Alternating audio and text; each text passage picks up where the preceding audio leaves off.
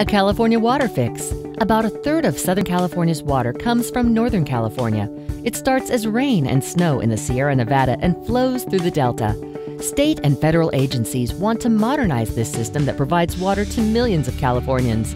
This planning effort is known as California WaterFix. It would add 3 new water intakes in the Northern Delta and move that water through 2 underground tunnel pipelines to the existing aqueducts in the South Delta that deliver water to families, farms, and communities. On average, the plan would move the same 4% of water through the Delta that currently comes to Southern California from the Sierras. Not more water, but more reliability, and it would better protect the environment. Here are 5 reasons why we think the plan is a good one. 1. Big storms. A modernized system could capture large amounts of rainwater during big winter storms to refill Southern California reservoirs and groundwater basins. 2. The big one.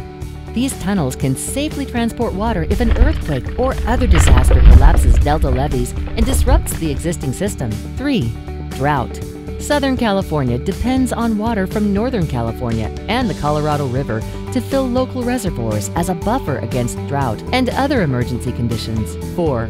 Groundwater. Imported water supplies help fill Southern California's groundwater basins, our single largest local water source. 5. Quality. Sierra snowmelt is pure enough to recycle again and again in Southern California, promoting more future recycling projects. We need a Delta solution. We need to invest in our water future.